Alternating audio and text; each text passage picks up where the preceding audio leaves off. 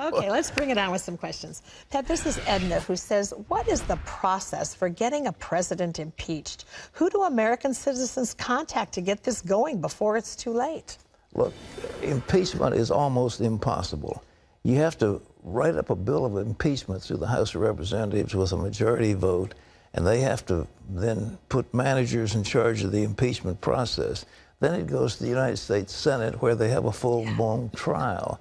And then there's got to be a two-thirds vote. And if you think that the country is divided as we are, like 50-50, if you're going to get a two-thirds vote to impeach the sitting president, it isn't going to happen. So, I mean, just sit easy, and if you want to ask for impeachment, pray the Lord himself will do it, because you sure aren't going to get it.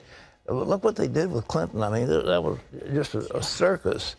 And crazy. I mean, they went through all that process and got nothing. All right, what's next? Okay, I have two questions combined here because they're along the same line. First is from Melissa, who says, I carry a concealed weapon for self-defense. I hope I never in my lifetime have to draw it. The commandment, thou shalt not kill, comes to my mind.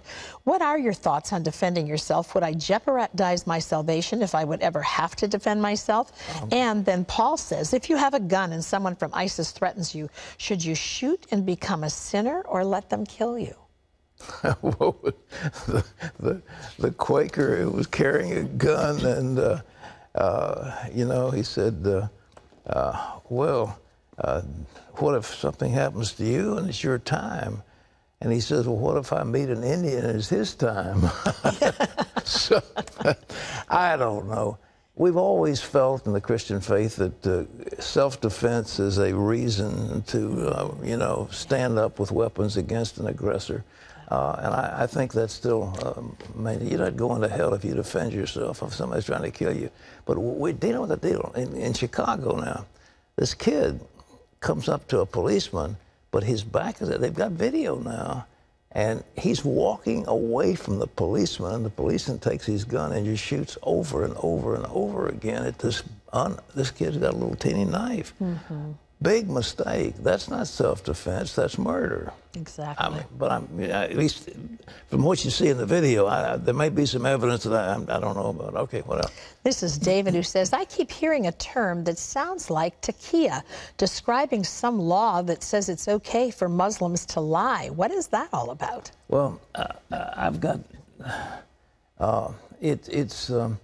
lies are permitted under certain description. Yes, one, taqiyya and kitman, and those circumstances are typically those that advance the cause of Islam.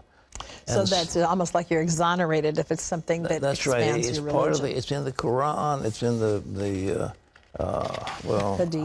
Hadith. I imagine, but it says, and the disbeliever schemed, and Allah schemed against them, and Allah is the best schemer of all kind of things. So wow. they're making the deity to be a liar, and I've run into some people from the Middle East, and they just lie like troopers. It really doesn't matter. I mean, if you go into a business deal or something, you just can't believe a word they say. Yeah.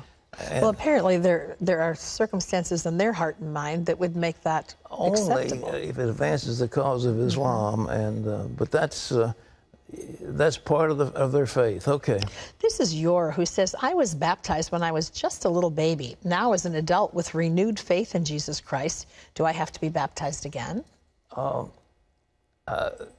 The Catholics, Roman Catholics, believe in baptismal regeneration, that the parents believe in the efficacy of the sacrament, and that's enough. Those who believe in believer's baptism thinks that having come to Jesus Christ as a believer, you need to enter into baptism. With full understanding of what you're doing. doing. Full understanding of what you're doing. That's exactly right. All right. Okay, this is Chris, who says, I want to know if God could help me get over shyness. I feel like this is why I don't have a girlfriend. You know what shyness is, really? I mean, if you name it, it's self. You're concerned about yourself. Instead of, you say, don't have a girl. If you focused on what somebody else wants, what could be something good for them, forget about yourself. That's how you get your girlfriend. You look at this beautiful girl and you say, oh, you're so beautiful. maybe I can help you do something. Maybe I can bring joy into your life or something. Instead of that, you're worrying about, well, what's the reaction that she'll have to me? That's self. That's what shyness is all about. I'm concerned about me. And you're supposed to forget yourself. Okay. Okay, this is Aaliyah who says, there are some people who want to serve God but find it hard to do so. They feel like something is holding them back. Is there something these people must let go of in order to get closer to God? Well, again, what you need to get hold you know, there was a story about that Teutonic chieftain who got himself baptized, and he said, I want to get baptized, but I've got to hold my right hand up that holds my battle axe, because I don't want that to be baptized. I got to go to war. He's holding something back, and it's the surrender. And usually it's a progressive surrender. You need to surrender. And what it is you're holding on to. You're holding on to an addiction. You're holding on to alcohol. You're holding on to sex. You're holding on to lust for money. You're holding on to pride. You're holding on to resentment. You want to find the Lord, but you won't give up the fact that you hate somebody. All right, all those things have got to go. You put them all on the altar, everything in the blood of Christ, and all of a sudden, watch what the Lord will do for you. Okay? Well, that's all the time we have for today for Bring It On, but thank you, and thank you as well.